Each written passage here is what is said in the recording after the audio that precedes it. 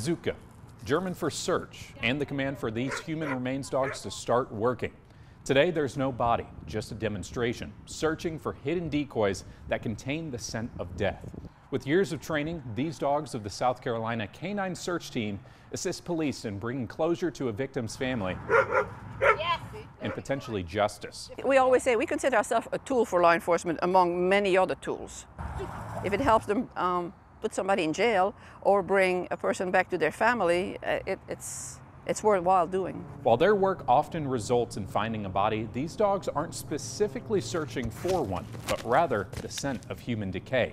And for a dog, it doesn't really make any difference what odor they're looking for. It's just what you teach them to look for. It's like whether it's narcotics, human remains detection, bed bugs. Some people do bed bugs. It doesn't matter. You just want the dog to understand what he needs to look for. Once he understands that, to them it's the same what they're looking for. It doesn't make a difference. Dogs with their incredible sense of smell have proven to be great detectors of pinning down odors.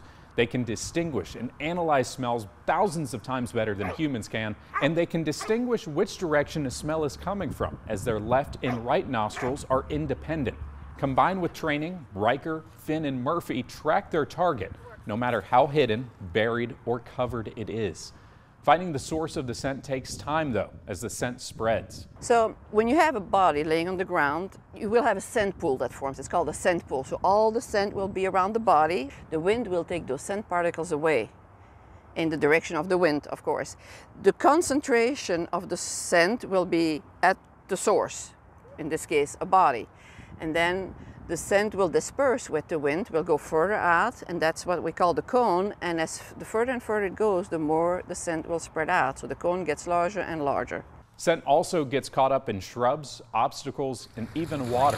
Finn, get to work.